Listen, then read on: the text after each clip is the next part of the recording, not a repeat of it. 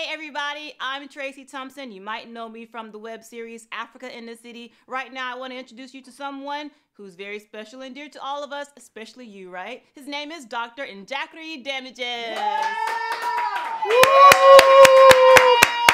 Welcome to the show. My name is Dr. Damages. We are coming to you from the greatest city in the world. New York! Yes. New York City is so great that a woman sued her 12-year-old nephew for the injury she sustained when the boy jumped into her arms to give her a hug. Oh, it's true. The woman claimed that she lost her balance and broke her wrist when the boy ran to embrace her. Really? Yeah. She told the court, it's true. She told the court she couldn't pick up a plate as a result of her injury. What? Now, in her lawsuit, she is now claiming damages. Can you make way, please? They're calling her the ant from hell and the Antichrist. I know. Now, can you do something like that in the city where you live? Can you? No, of course. No. Can your aunt sue you in your city? Until then, I don't want to ever hear you claim that you live in the land of the free and the home of the brave. I know. Talking about New York City women, have you heard that we've got a new president of the United States of America? What? Oh yeah. President Hillary Clinton. Since when? It's not. Did you see her performance in the last, the first Democratic Party presidential debate? Oh my God.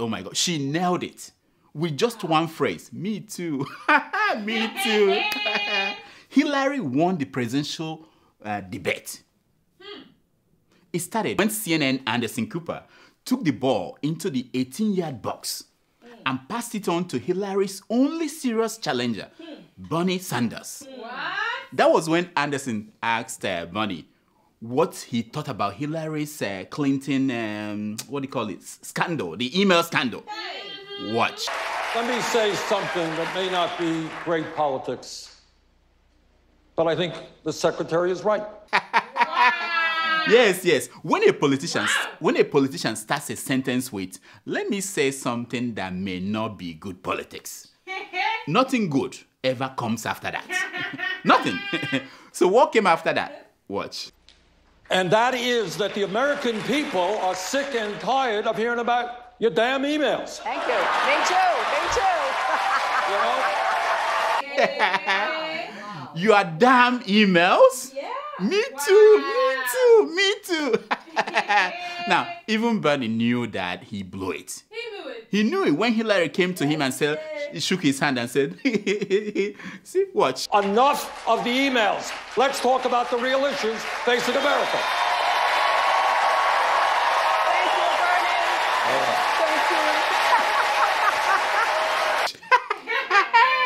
Thank you, Bernie. Thank you, Bernie.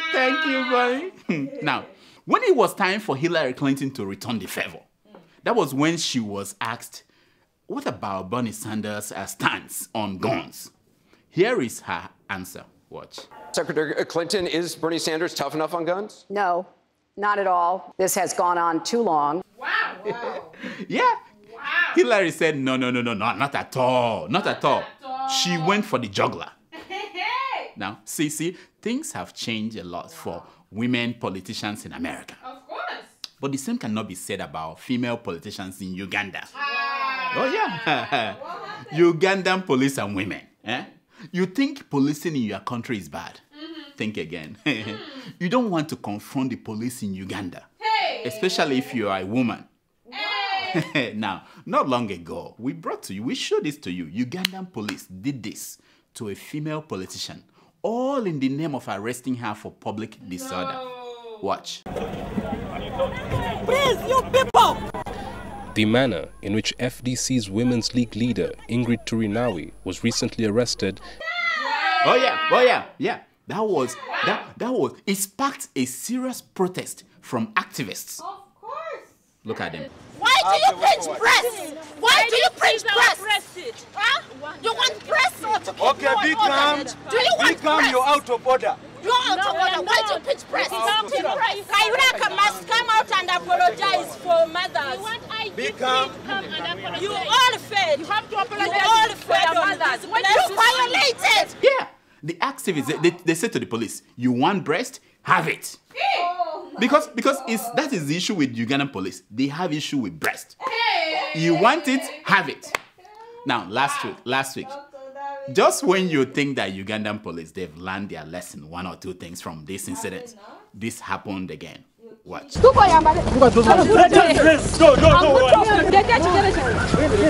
This is not the first time women are getting undressed upon arrest. Why are you undressing me? I'm trying to make you dress. On 19th May 2015, an FDC lady was undressed. Oh yeah.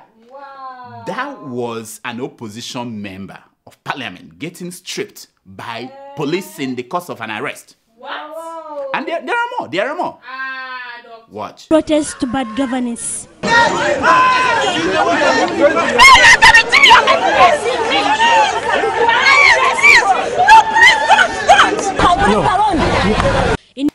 You see, this is what I'm saying. Ugandan police, they need to behave well.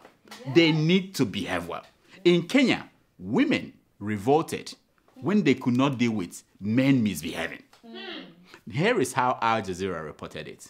Watch. 25 years ago, a group of fed-up women led an exodus and took matters into their own hands to free themselves and started a movement in the Samburu region, creating the first village where no men were allowed. I said, what? Ugandan police, are you watching that? Can you imagine? If they could do this in Kenya, they could do it in Uganda too. Of course. I'm telling you. The establishment of Umoja was an inspiration to many women in neighbouring villages who have risen up to take control of their local governments.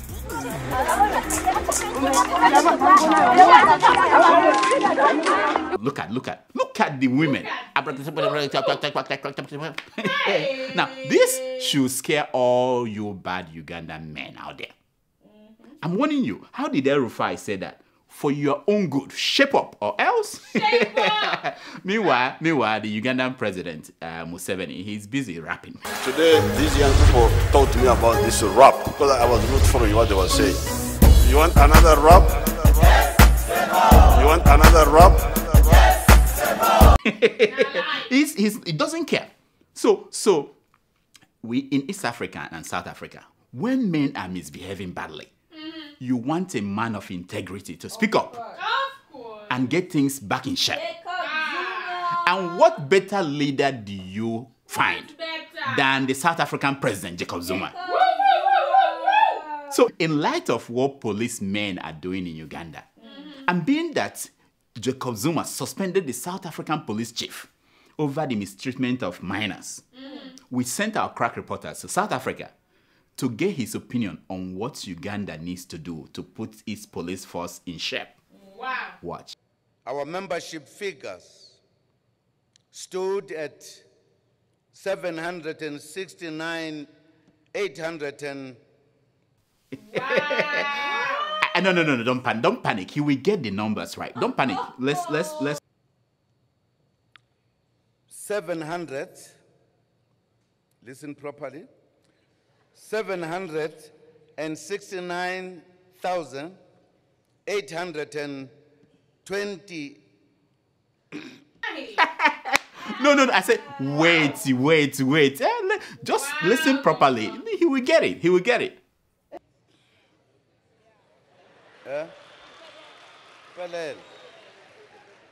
And 70 members down from 100.2 million. Wow. Did he say 100 million South Africans? That's what I heard. the man must have been, maybe he met Jonathan and they started. Now, men should be very careful. Of course. I'm warning you, especially African men. Last week, the former governor of Bayelsa State of Nigeria, the man who gave us President Goodluck Jonathan, when in 1999, he handpicked Jonathan as his deputy. He personally, he picked him from unknown place and said, be my deputy, because he said Jonathan was not ambitious. Anyway, the man died. Wow. The great Alamieseigha died. The Governor General of Ijaw Nation, and by the grace of God, the first elected president of the Republic of Ijaw Land. I shouldn't be saying that now because he's dead now. It's not. Anyway, he died of heart attack. It was very sad. For a man so large, what did I say? Scratch that. Scratch that. For a man larger than life to just die like that, it made me so sad. The man was rushed to the University of Port Harcourt Teaching Hospital. Why are they taking people to teaching where they are learning? Anyway, he was rushed to the University of Port Harcourt Teaching Hospital, where he died after 2 days in coma. I heard what all of you were saying on social media. You. I saw it. Where is your humanity? Do you not have sympathy? Where is your Do you have no shame? Didn't you hear that the man was in Dubai getting first-class treatment at a hospital when the British started sending signals that they want him back in UK to answer charges for that old money laundering matter? You remember that one? The one that he escaped from jail. He jumped bail.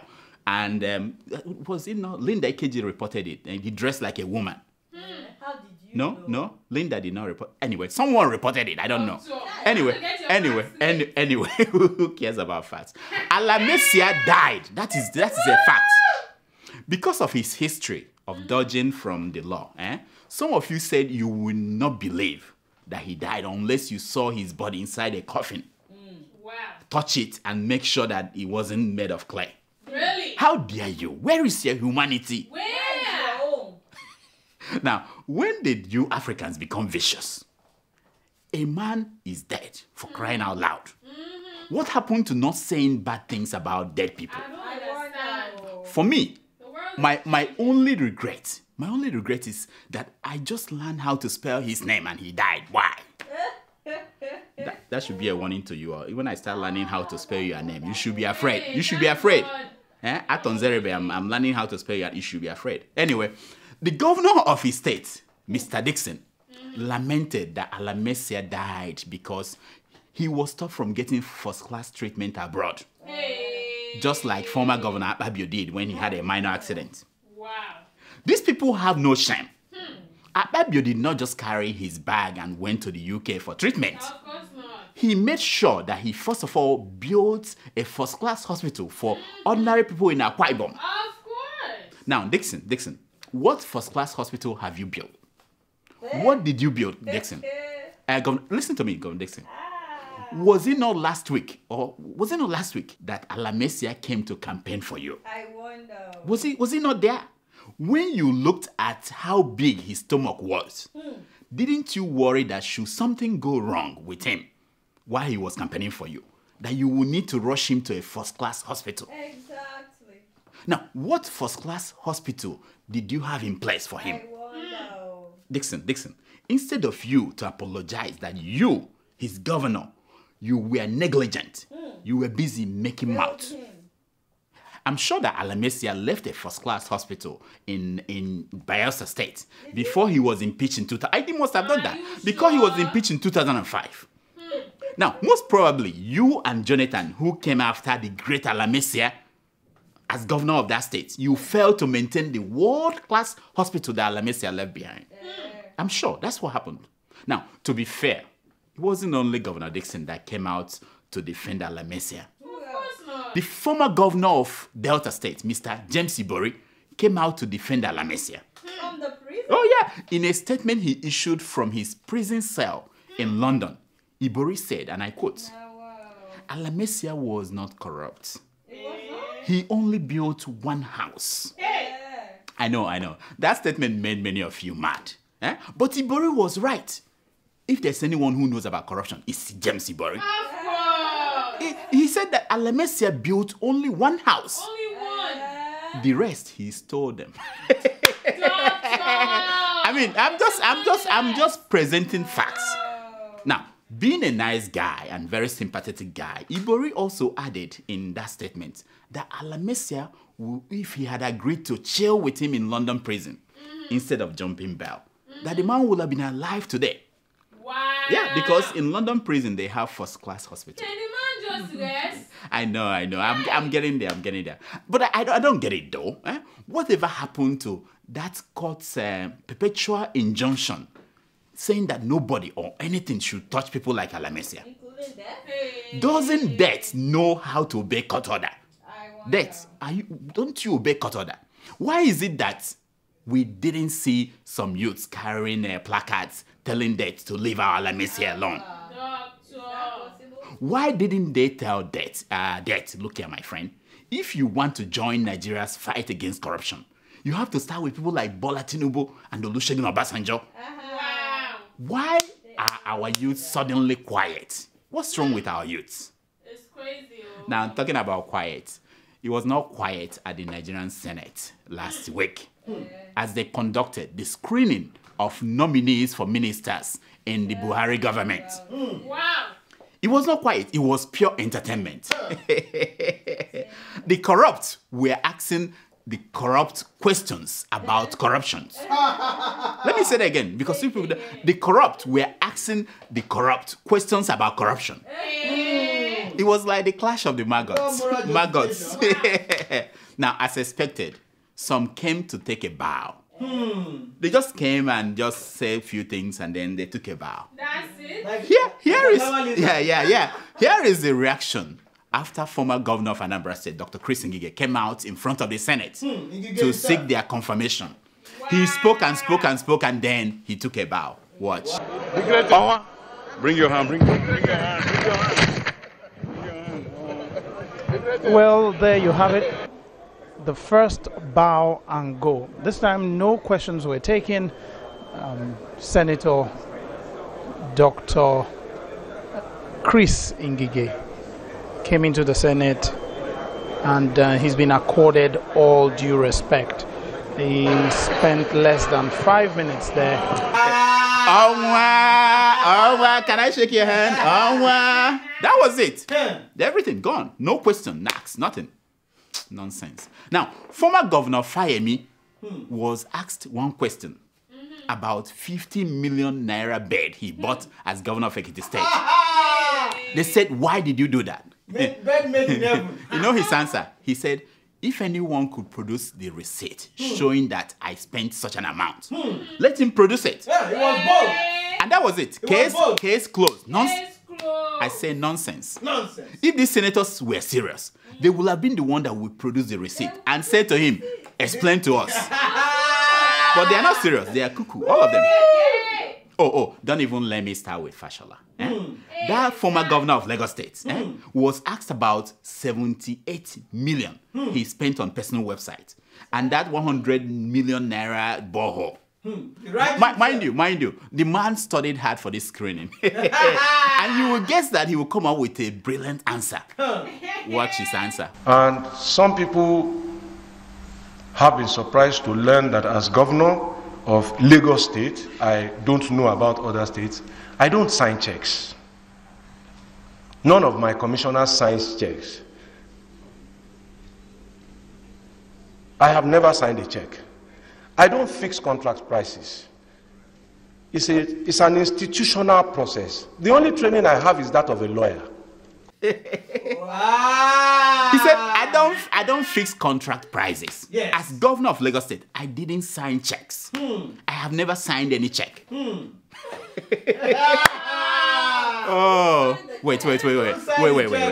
Nobody told me that the buck stops at the desk of the man who signed the check. Hey. I tell you, we have to open up the prisons in Nigeria and free all convicted armed robbers who did not pull. If you didn't pull the trigger, we free you.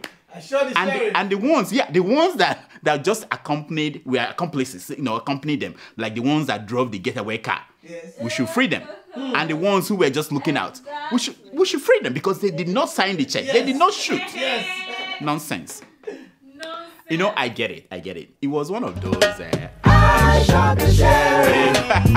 But I didn't shoot the deputy. That's what Fashola is telling us. He was there, the head, the governor, everything, but he didn't sign the check.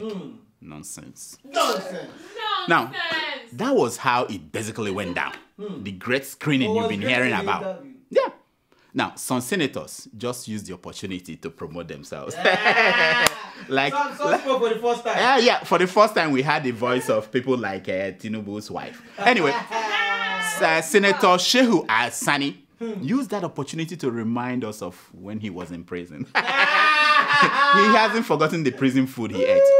Meanwhile, Governor, Ababio, the former Governor Ababio, he reminded us of the first-class hospital he built in his state. Is that an achievement? One day, this is my hope, one day, the governor of Delta State will spend $1 billion to send these confused men and women to a workshop abroad, so that they will learn the job of being oversight of the executive. Yes. What it actually means. Just one day. Until then, this is what you get for screening. This is it. Yes. Look at them. Nonsense. This is a segment we call Secrets of Picture!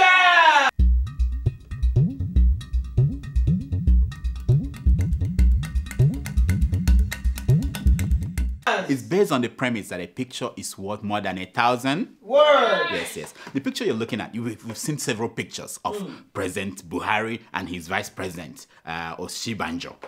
You know him? Most people don't know him. Now, the first that you're looking at, the first picture went viral. This is the first picture of two of them that went viral. Now, a lot of people gave it captions. The best caption for this picture came from the man who said that this was after Buhari returned from a trip abroad. And the vice president was saying to him, Baba, while you were away, the Senate president, Saharatv, refused to listen to me. He called me an ordinary commissioner. Now things have changed since then, Now it is the Senate president that is asking to meet with the vice president.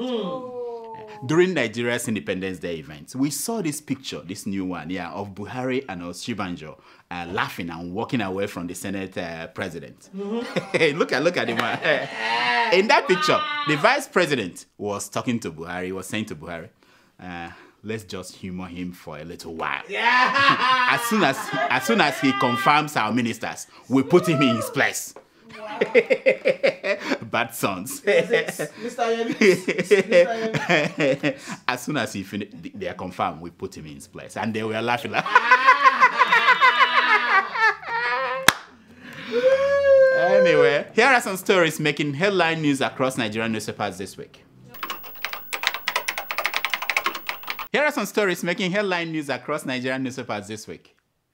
APC candidate for governor in Kogi State, Mr. Audu, unveils 3-point agenda. You guys know the governor, the candidate. Yes. The one that promised to refund the 11 billion that he stole.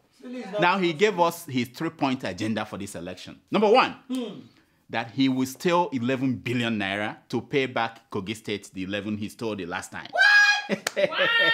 Number two, that he will marry another wife. He recently married an 18-year-old. And his number 3 agenda is to go to Saudi Arabia and stone the devil. More like, why can't he stone himself? You know what? Anyway, what am I saying? Buhari's ministers are practical, energetic, and of good reputation, says The Economist. You know The Economist magazine of London? Yes, now. My issue is this. All these foreigners safe, they've all joined APC, don't you think? No. They have all joined APC. Why? Why are they telling us about the ministers? We know our ministers. Anyway. Why power supply improved under Buhari, says ex-power minister, Professor Nebo. You guys know Professor Nebo? Yes, no. He blamed the problem with power with witches. Now he's now saying this is why it improved. He said it's not because witches could read Buhari's body language. He said that what happened was that most of the witches died in the basement of Prophet TB Joshua's collapsed building. I didn't know that. Did you know that? I didn't know that. That was what happened. They died, so they didn't give them problems anymore. Terrible. EFCC arrests former governor of Benue State. Do you know the guy? They arrested the man. I said, this is nonsense. Don't believe this story. Unless the EFCC, they release the mock shot of that man. The same way they give us mock shots of all these Yahoo boys. If you don't see the mock shot, don't believe them. Yes, they did not arrest the guy. No, I don't think so. Don't let them deceive you anymore. Now, this is a very important story. Mental case. 1 out of every 6 Africans are mentally unstable. This is World Health Organization. Wait. World Health Organization. No. I'm like, who? Africans? No. We reject it in Jesus' name. Amen. We reject it in Muhammad's name. Amen. If there's anyone mentally ill, it's these who people. How can you say Africans mental? Nonsense. Nonsense. You are same people, man. Desiani was not arrested. Only invited. That's what the family is saying. And they are threatening to deal with critics. Like you and you and you. Now here is the video of the critics, their reaction to this news. Watch.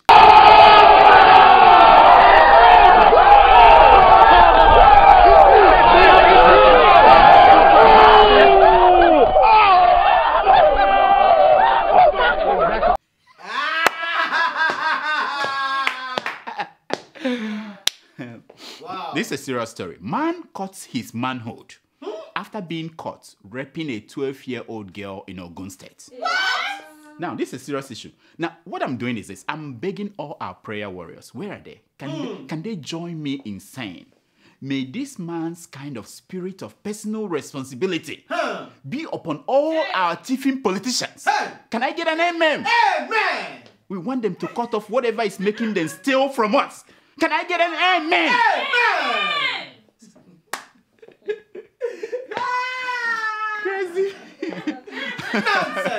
Crazy people. Now, no sacred cow in anti-corruption war, says the vice president. Yes. Wow. The man is serious. He said, nobody.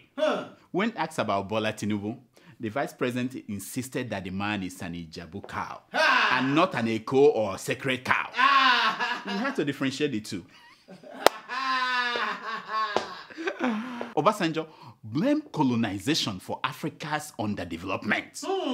The former president is saying that we should blame colonization for Africa's underdevelopment. I say this is a smart man. Yes. How I wish we could make a man like this a president of a big African country for just 10 years. The man will reverse colonization. Was he president? No. I forgot. I totally forgot. I was thinking that if we make him president for just 10 years, he will fix at least Nigeria. Nonsense.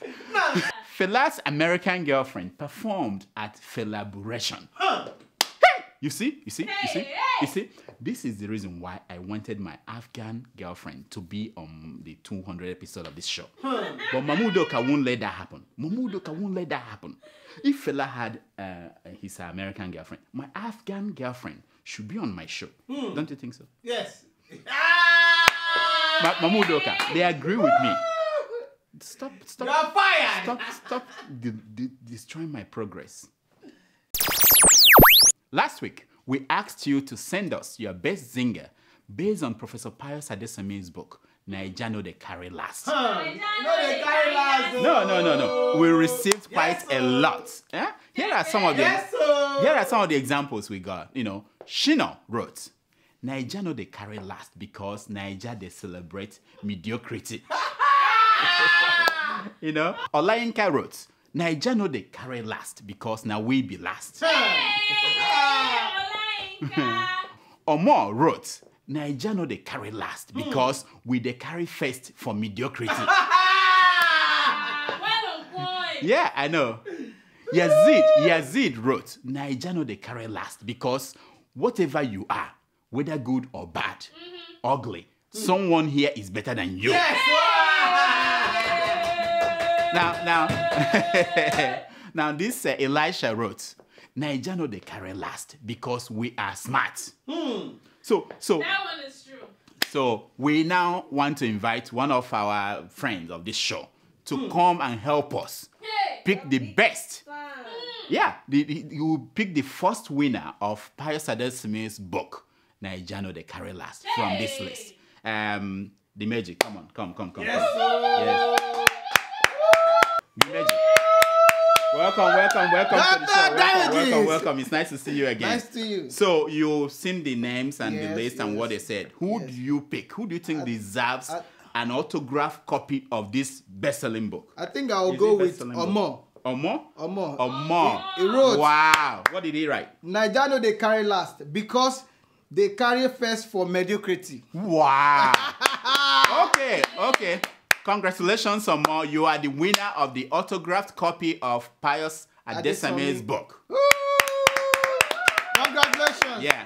So if you want to win, send us a zinger that completes this statement. Niger, no they carry last. Because. So send it to your entry to drdamages@gmail.com. All right. It's now time for your emails. Nice, man. Nice. Good. Does it work? Did you say nice meeting you?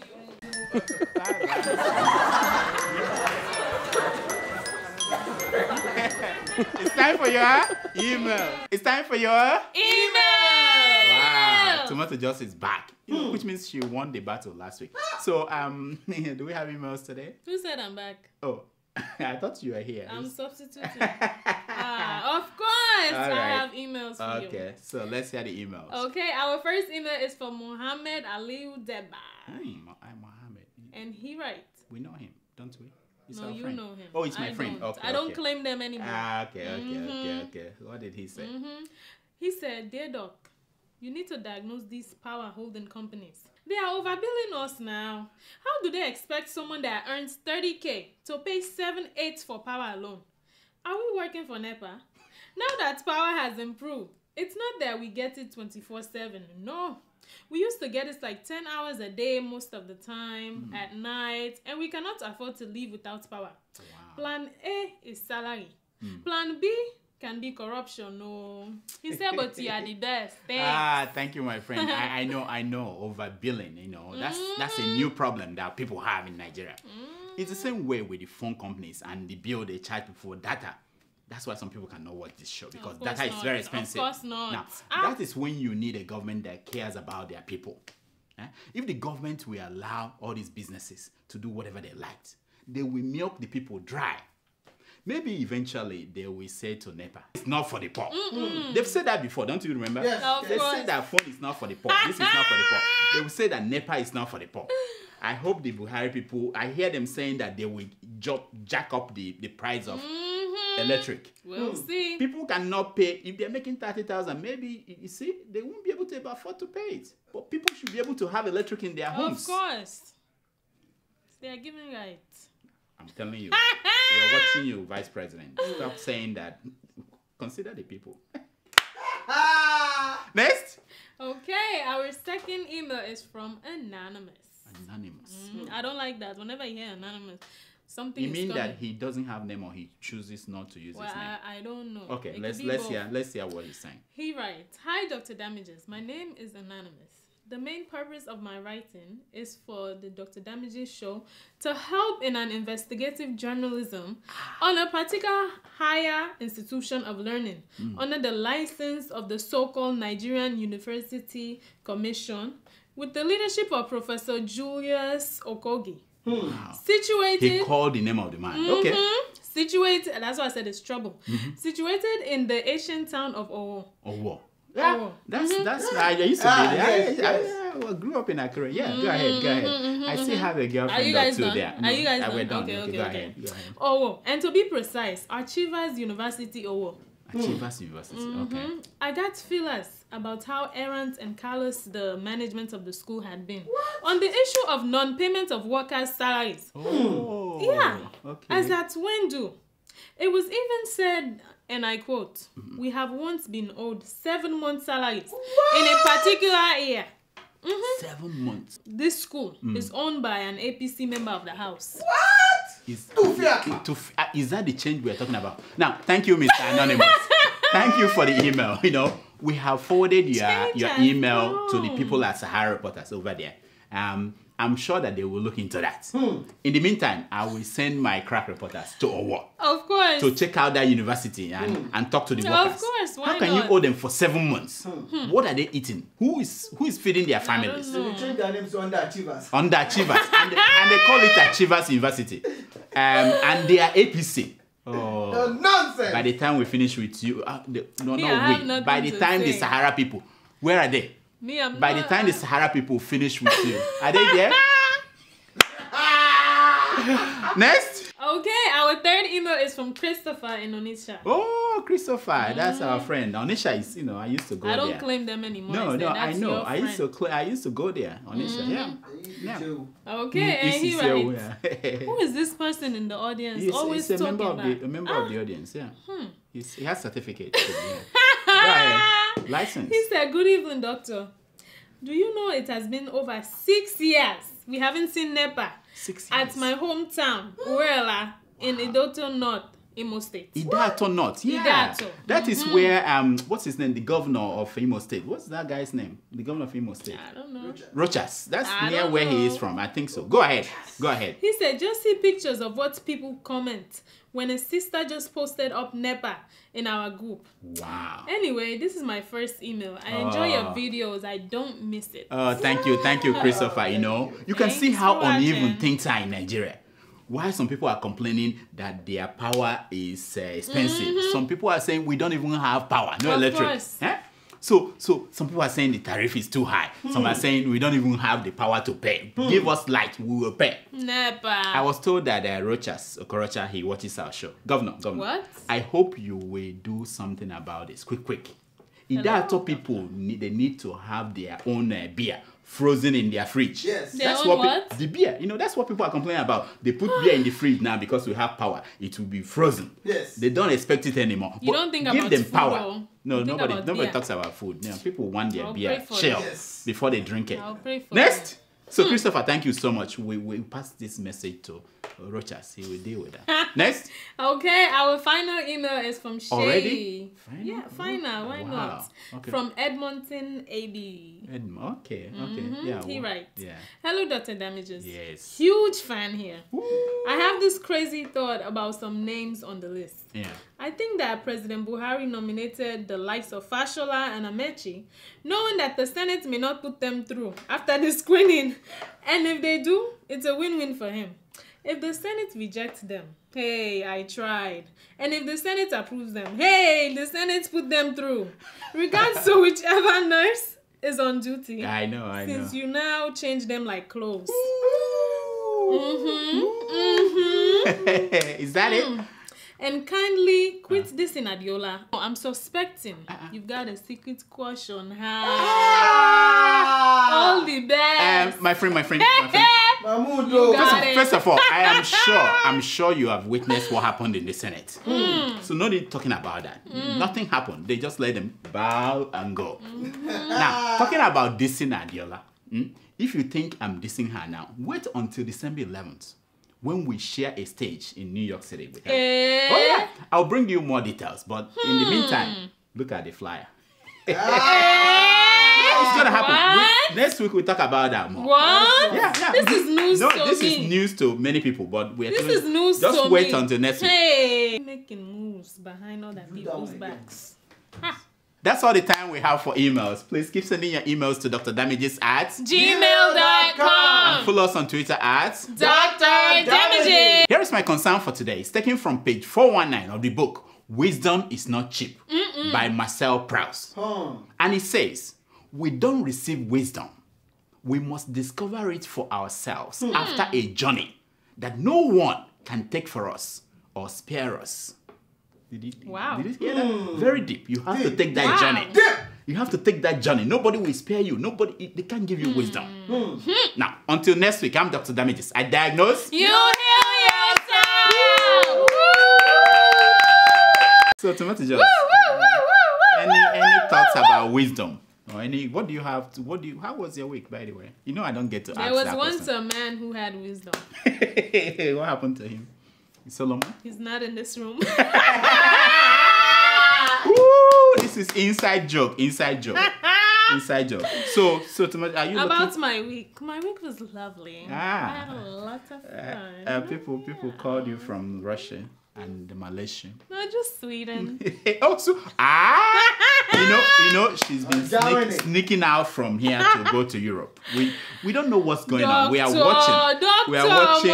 watching so many things. You're watching? We are watching so many things. So I think we have some news for you. Just in a few months, it will be difficult to hide something. Doctor! I I can see. How can you say stuff I'm like that? I'm a doctor. Oh I'm a doctor. God. So keep watching.